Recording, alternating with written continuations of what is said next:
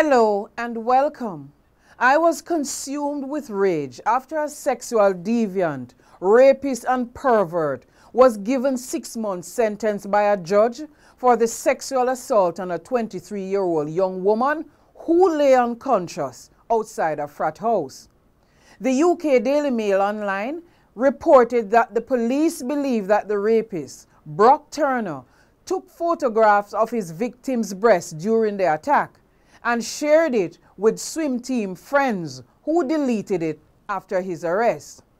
Were it not for the two Swedes, to whom the victim must be eternally grateful, Brock Turner's perversion may actually have won him more kudos amongst his swim team friends, one of whom asked, "Whose tits are those?"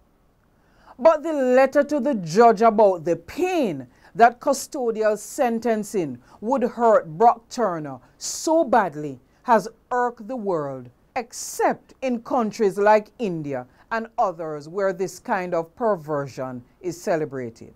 The tragedy is that no level of public debate or outrage can undo the despicable harm he caused the woman, while his parents are more concerned about the evil they have raised rather than that he should be held accountable for his action.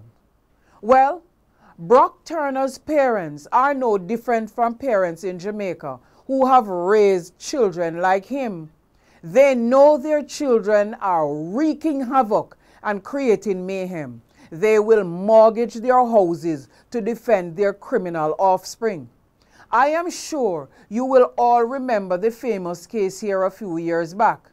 It is true that jungle law thrives in countries where there is no justice, and Jamaica is one such country. Until we find justice here, one love.